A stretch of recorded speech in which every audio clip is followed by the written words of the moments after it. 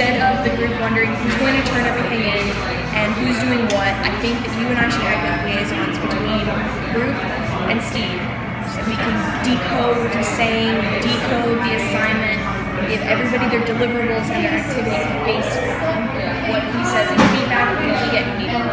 Kind of like a question-answer situation, and then bring that back to our group and let them know what we found, and I'm sure they'll appreciate the information. So this should take us pretty far.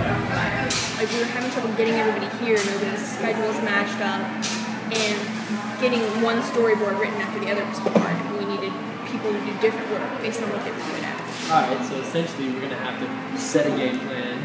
We're going to have to decide on 3 final options. Present that to our group. Hopefully the group can decide on one. Hopefully we get a majority vote. And then we can start running in a new direction. So what if we just sat here and figured out what people's strengths and weaknesses are, figured out, you know, who could do what, and put together an actual plan and just give it to them? Absolutely. It's a specialized tasks. Right. Okay. Alright, so we're going to be the liaisons between Professor and the team. Okay, so innovation. Don't forget about differentiation. I won't forget. Got to get on these skills and we got to make this happen. Alright, let's do this.